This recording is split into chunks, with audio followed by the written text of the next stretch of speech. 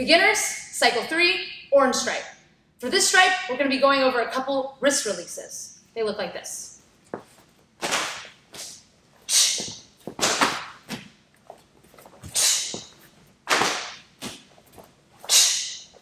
right, so let's break those down a little bit.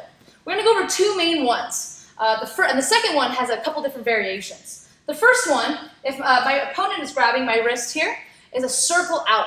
So I'm going to keep my hand in a fist, and I'm just going to make a circle with my wrist, essentially right around his wrist, this way. Now, if I go far enough on that circle, it only goes so far to where he can hang on to it.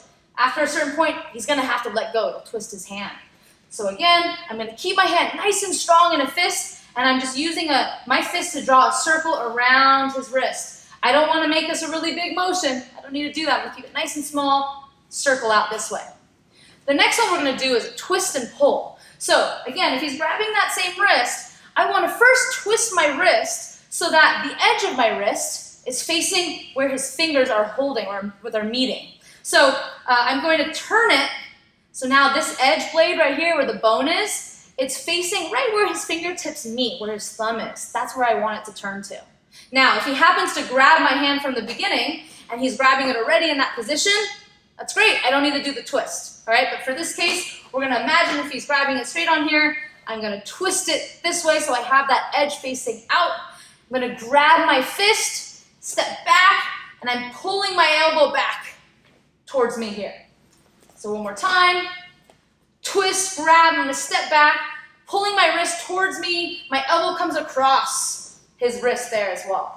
Now one other variation of the twist and pull is I can step towards my partner, and almost like I'm striking towards my partner. So again, if he grabs the same hand, twisting so that edge is facing out, I'm going to grab it again, but instead of stepping back, I'm going to step forward this direction, and I'm going to bring my elbow across his face here. You'll notice when I do that, he still has to release based on how his wrist is being twisted. One more time, so I'm going to twist my wrist, grab it, step forward towards him, and like I'm striking with my elbow across this way, turn. So let's do those three one more time. We have the circle out, draw that circle. With the first part of the twist and pull, twist, grab, step back, pull, or the second variation where I step forward, twist, grab, step forward, and elbow strike across. All right, let's take one more look. All right, circle out, wrist release.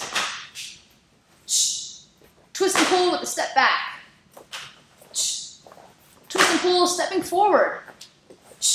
Let's switch roles. Circle out, wrist release. Twist and pull with the step back. And twist and pull, stepping forward. Attention, face your partner. Out. And face forward. Attention.